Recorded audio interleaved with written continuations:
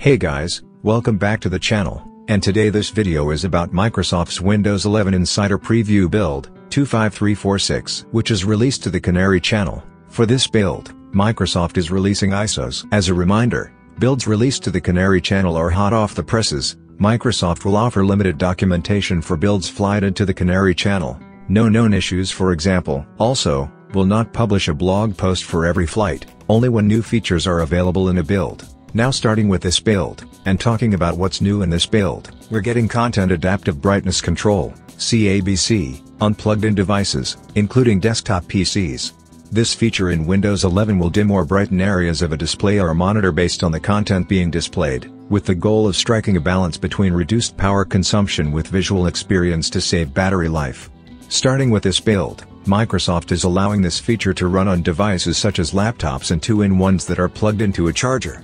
For most users, this change won't be noticeable and should reduce energy consumption. This feature can be adjusted via Settings, System, Display under Brightness and Color and through a drop-down menu with 3 options: Off, Always, and On Battery Only. Moving forward, and talking about the changes and improvements, for Remote Desktop, redesign the connection bar for remote desktop sessions to a new refreshed light and dark mode design that aligns with our Windows 11 design principles. Also, when sharing a local file in File Explorer to Outlook contacts, you will now see the option to quickly email the file to yourself.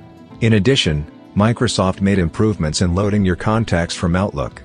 This capability is not available for files stored in OneDrive folders, as OneDrive has its own share experience. For Taskbar and System Tray, Microsoft added the option to diagnose network problems when right-clicking on the network icon in the system tray. For settings, Microsoft is introducing new presence sensor privacy settings and APIs. If you have a device with compatible presence sensors, you can now manage your privacy and block or allow certain apps from accessing these sensors. No images or metadata is collected by Microsoft and all processing is done locally on the device hardware to maximize privacy.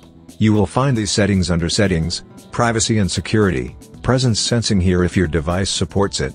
App developers with devices with compatible presence sensors can target apps to request and read user presence information after requesting a human presence capability. For Windows security, after fixing some issues based off insider feedback, Microsoft is reintroducing the updated Windows Security Firewall notification dialogues that match the Windows 11 visuals. For Narrator users who interact with traditional Chinese characters are now able to do this with confidence while using Narrator in the email candidate window in Windows. This was accomplished by creating a traditional Chinese dictionary for detail reading. Narrator now consumes the dictionary to disambiguate each traditional Chinese word. Users should be aware that Narrator detailed reading is only supported for the Taiwan language pack. The Hong Kong language pack is not supported with Narrator. Lastly, for graphics, it's now easier to configure the state of HDR when running on battery.